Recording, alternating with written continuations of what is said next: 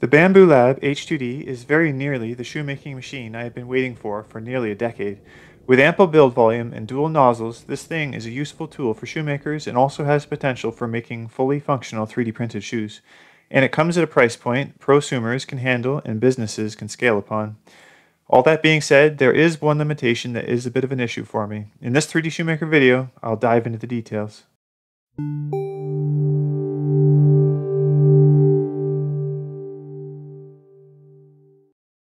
Before getting started, I'd like to point out that my main purpose in putting out this video is to guide my current and future customers to the best tool for the job. By customers, I'm referring to those using the 3D Shoemaker design software I wrote and the shoemaking models I create. For me, a 3D printer is just a tool for a job. I actually started out many years ago with a Tormac CNC milling machine, but the whole replicator possibility of 3D printers lured me over. My first 3D printer was a Prusa MK3 I bought back in 2018, which was a great first printer. Then a few years later, Bambu Lab won me over with their X1C, given the faster speed, AMS, sleek enclosure, app, and all of the intelligence via sensors and cameras.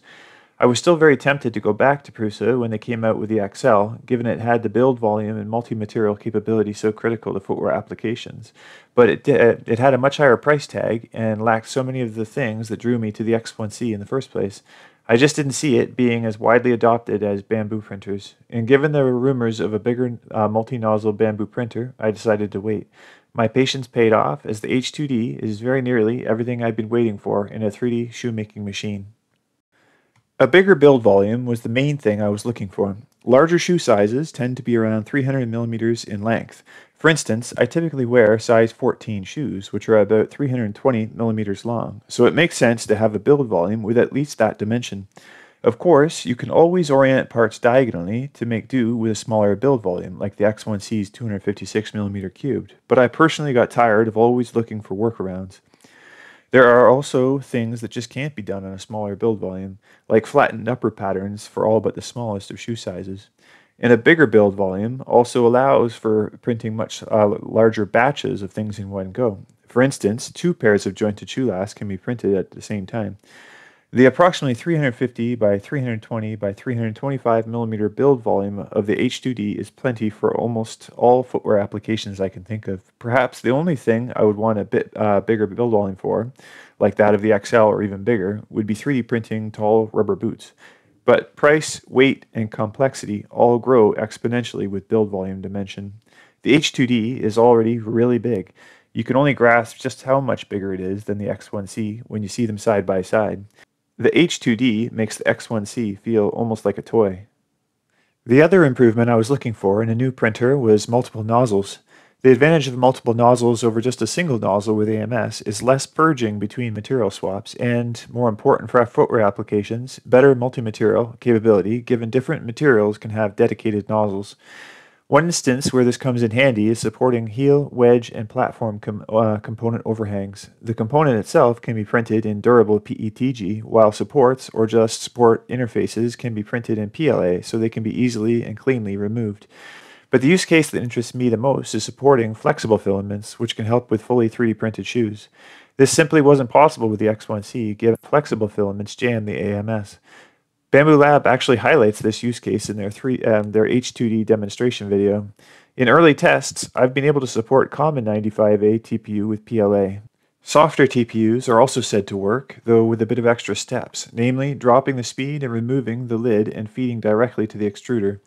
Me personally, I've been printing with foaming TPU, which doesn't become soft until it exits the extruder, but sadly, the H2D printhead gets jammed up on material swaps when switching between foaming TPU and PLA.